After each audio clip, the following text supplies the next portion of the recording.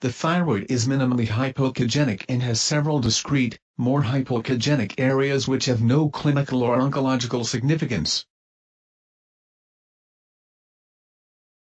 There is a large nodule occupying almost the entire left lobe. The nodule presents numerous microcalcifications which cause the so-called starry sky appearance to the nodule. Some microcalcifications are present relatively far from the core of the tumor, which means an invasive spread. The contour of the lobe is marked with yellow arrows, the contour of the tumor is marked with red arrows. As a consequence of bulging of the tumor, the sternocleidomastoid muscle became narrow.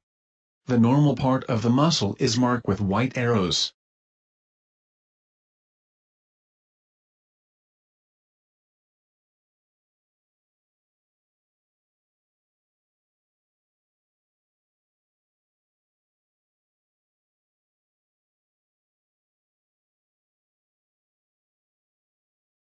Finally, a US guided aspiration is demonstrated.